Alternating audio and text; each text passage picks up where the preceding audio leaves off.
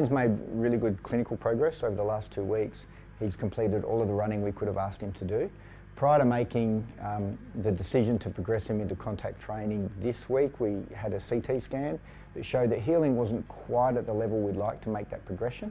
So we've made the decision to set him for next season now, and Wayne won't attempt to try to play this year.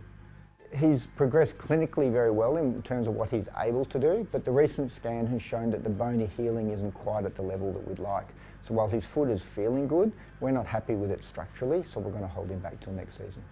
Ben's foot's progressing well, so he's started some light running on the anti-gravity treadmill today, and we'll see how he responds to that initial loading.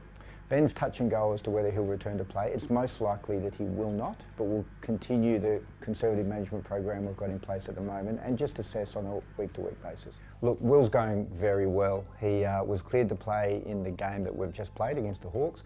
The decision was made with Will to just spend a little more time gradually progressing his integration into contact training and build a volume of that body of work.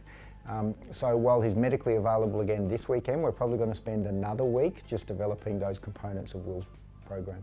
At the moment, we're taking a longer term view with him and setting him for Carlton. Tom's training very well at the moment. We expect him to be back for the Carlton game.